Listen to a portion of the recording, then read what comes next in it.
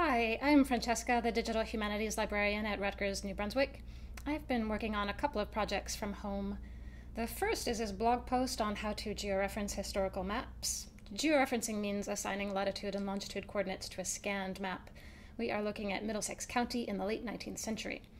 I'm layering statistics onto that map in QGIS, a free and open source GIS application.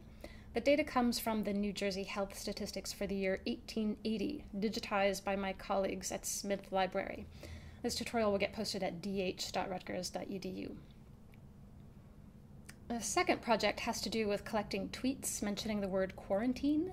I'm using the R-tweet package and the R programming language to archive tweets posted within a 10-mile radius of Old Queens.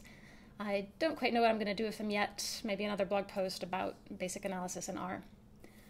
Let's have a look at today's harvest.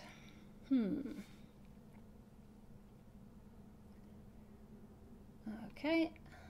Quarantine level. Driving my car around the block so the battery doesn't die.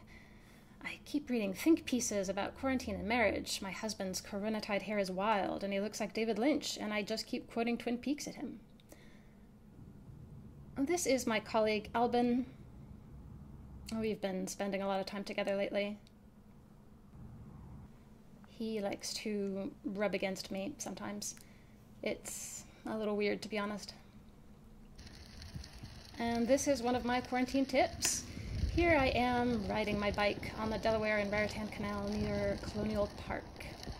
It's pretty easy to maintain social distance on a bike, especially when there's no one around. So if you have a bike, go for a ride. If my fellow librarians or I can be of help, please be in touch.